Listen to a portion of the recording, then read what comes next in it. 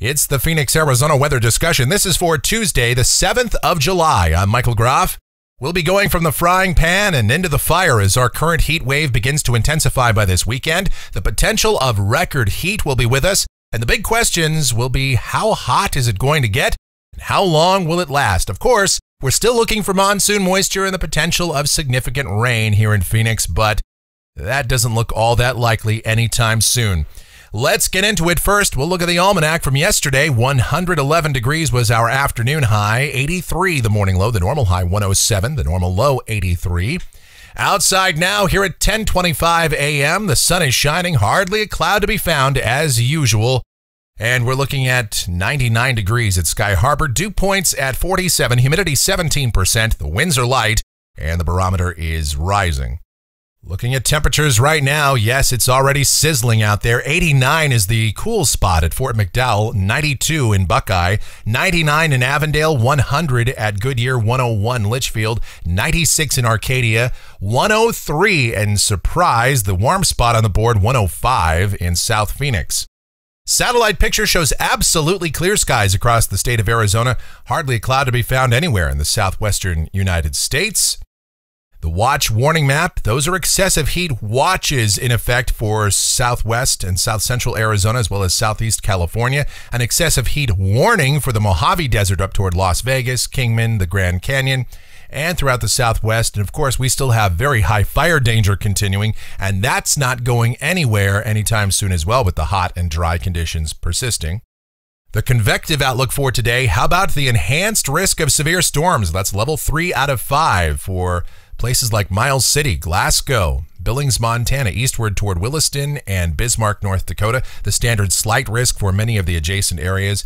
Even the marginal risk goes all the way east to Minneapolis, St. Paul, and La Crosse, Wisconsin.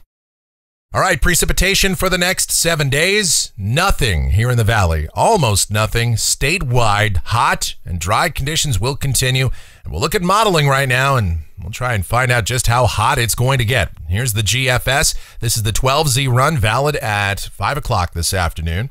The upper look at about 18,000 feet, troughing well to the north of Arizona. Our 591 ridge getting squished just a bit here across the southwest. So down at the surface, sunny skies again today, high temperatures somewhere between about 108 and 111. Tonight, the skies are clear. The air mass is relatively dry, although dew points do spike up to around 50 or so.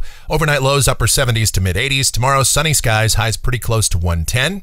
Same deal on Thursday, mostly sunny, will be near 110. And then Friday, we start to turn on the furnace as our upper ridge builds in from the east. There might just be a little bit of mid-level moisture that moves in here as well, so we'll call it partly sunny, but high temperatures, 110 to 113. Now, here we go to Saturday. Look at those 500 millibar heights. Yes, that's a 600 decameter ridge on the border of New Mexico and Arizona, and that means really hot temperatures for us. High temperatures somewhere between 113 to 116 for both Saturday and Sunday, but there is a fair bit of the guidance that is showing temperatures even warmer than that. The only mitigating factor, again, might be those high clouds, that mid and upper level moisture that moves through here from time to time.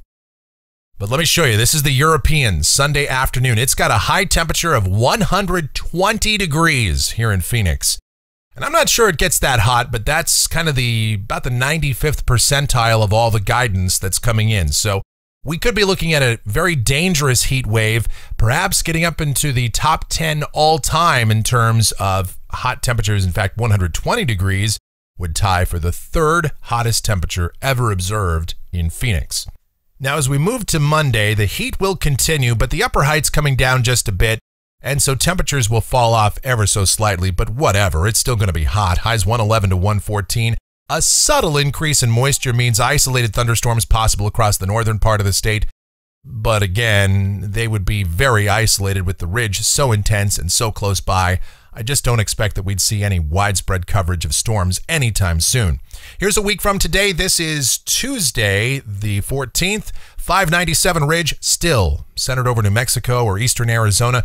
A south-southeasterly flow developing, and again, a slow increase in moisture may take place. Isolated thunderstorms over the higher terrain, but in the valley, it's still hot. Highs at or above 110. And going out 10 days to the end of the forecast period, this is Thursday the 16th, a 594 ridge continues here over the southwest.